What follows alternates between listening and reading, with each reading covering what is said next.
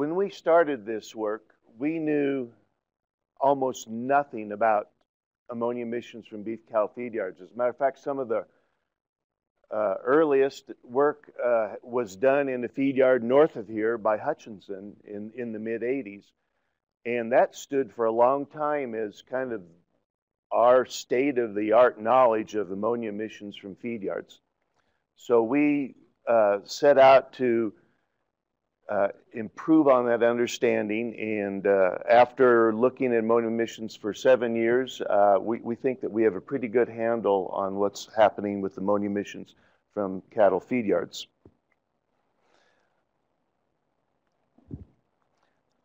Quickly, the reason we study ammonia is it has a number of impacts, including amongst those, it's a precursor to respirable particulates. You see in the Central Valley of California, that is not fog, that's particulate haze that results from the combination of urban and agricultural emissions. You can get over-fertilization of sensitive ecosystems. This is a shortgrass prairie near on our laboratory near a feedlot. This is in 1940, in which you see a typical shortgrass prairie. And after 30 years next to a feed yard, it basically became an annual weed pasture. Reactive nitrogen in the form of ammonium in surface waters can result in algal blooms. And finally, every year, about 2 million tons of nitrogen flows down the Mississippi River, which contributes to the annual occurrence of this hypoxic dead zone. Just briefly to show you how nitrogen flows to the feed yards. Ultimately, the nitrogen comes from the atmosphere through the miracle of the Haber-Bosch process, which produces fertilizer, goes into feed. We're going to assume 100 units of nitrogen in this example in the diet. About 15% of that is retained in the beef animal, and 85% excreted onto the pen surface. There's a slight amount of runoff in our Texas feed yards, maybe about 5% that goes into the retention ponds. About 20% of the nitrogen is removed, goes into stockpiles or composts or is land applied, leaving about 10% on the pen surface. Most of that on the pen surface is ultimately volatilized and lost as ammonia, with just a very small fraction lost from the retention ponds and land application. And as we'll see, about 50% of what was fed ultimately is returned to the atmosphere. We intensively studied 3 feed yards during the 7 years of research. This is feed yard C. It's a little larger than the median size of feed yards, which is about 32,000 to 33,000. Feed yard A was a smaller than median feed yard, and this is feed yard E. Now, during the course of the years, we had several studies that looked at emissions from these feed yards using a pretty wide variety of methodologies.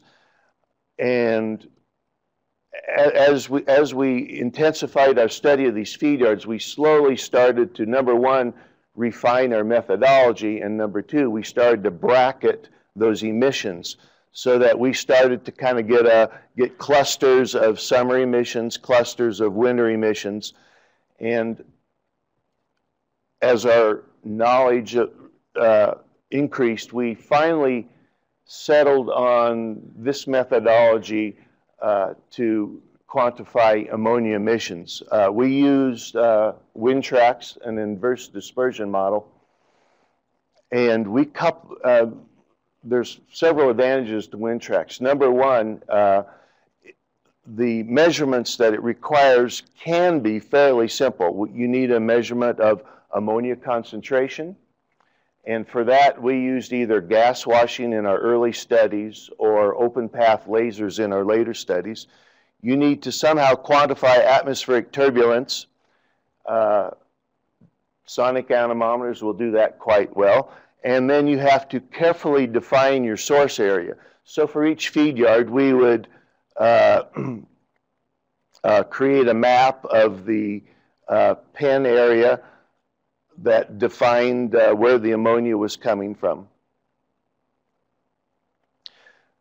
The advantage of using open path lasers is that we can get near continuous measurements year-round. This is the first work we did at Feedyard C. We were able to conduct 6 intensive seasonal campaigns in which we had a total of 43 days of data. And when we integrated those into seasons, you have the darker bars are the fed nitrogen, the lighter bars are the ammonia N that was emitted. Some patterns started to emerge. First of all, winter emissions tended to be about half summer emissions, and when the winter emissions tended to fall in this 50 to 75 grams per head per day, and the summer emissions were fairly consistent at about 110, 120 grams per head per day.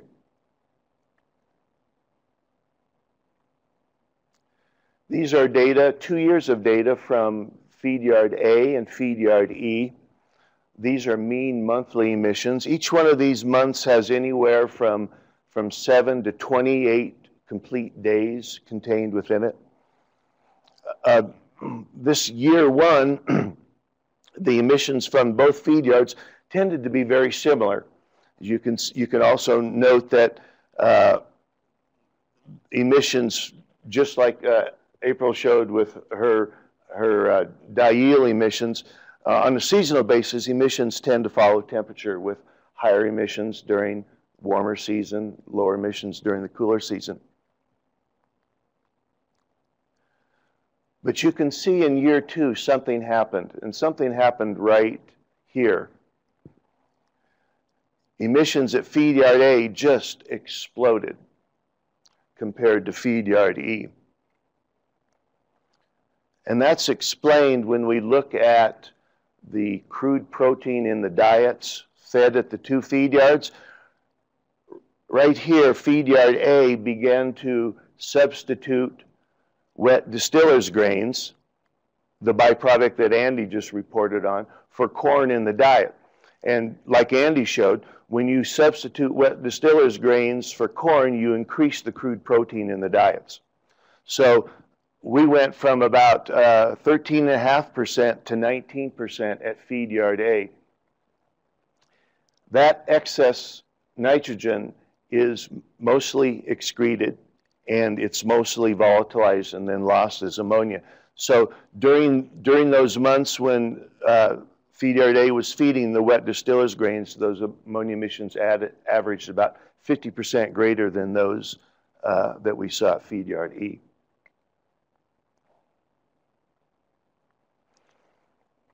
And when we annualize those emissions and put them on the basis of a fraction of fed nitrogen, we see that about 50% of the fed nitrogen was lost as ammonia during these 3 feed yard years. But during that year when distillers' grains were fed and we had high crude protein, that fraction of ammonia lost as nitrogen went up to about 2/3.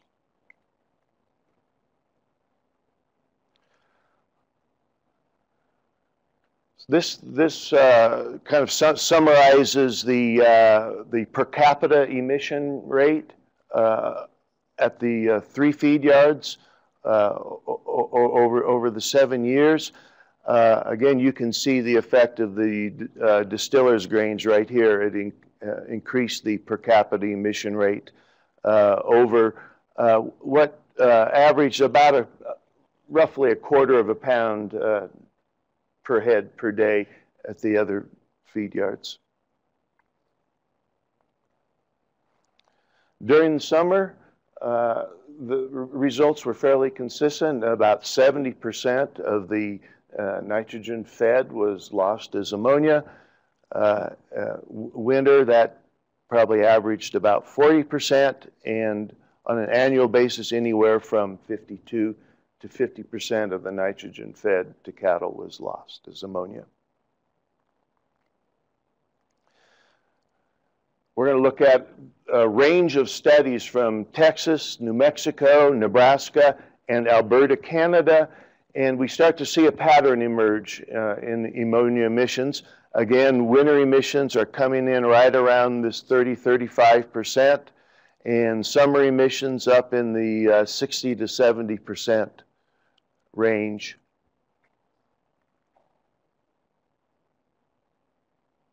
So if I was going to leave you with two numbers to remember, they would be this. In a well-managed diet in which you are meeting the protein needs of beef cattle, in other words, feeders are doing the best job they can, you're probably still going to lose half of the nitrogen fed.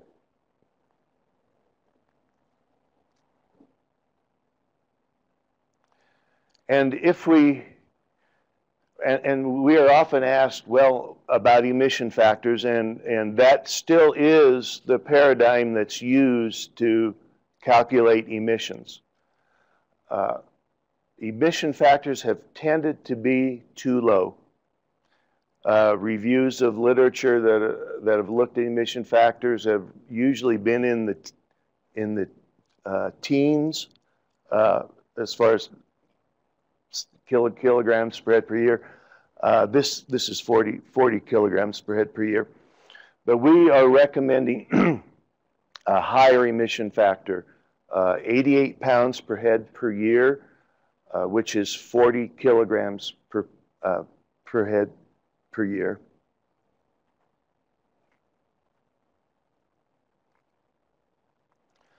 So ammonia is a significant loss of nitrogen from feed yards. Half of it's going to be lost even if you're feeding optimum diets. That's going to amount to about a quarter of a pound or about 110 to 120 grams per head per day. And we're recommending an emission factor of 40 kilograms per animal. Now, this is based on one-time capacity of feed yards.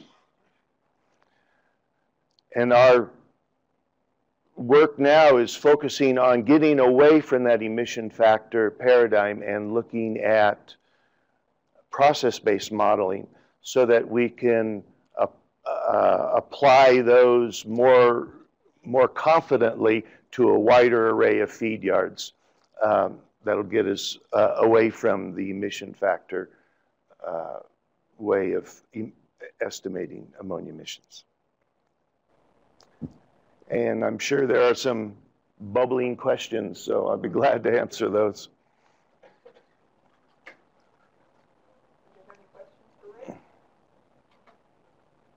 Yes, sir.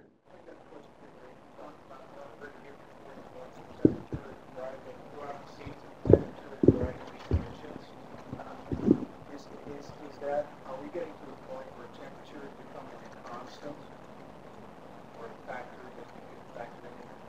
Maybe this came up in other presentations. Are we getting to this point that temperature, ambient temperature, is starting to be a constant factor that we can factor into these emissions? Yeah, we actually can account for about 65–70% of the variation in ammonia emissions just with temperature. And temperature can be used as a way to empirically estimate mean monthly emissions. And I have a paper that's just going to be coming out in JEQ that does that. It works pretty well, actually. And I would encourage, if you have ammonia emission data, to look at temperature in your area and your production systems to see if that empirical approach has any robustness.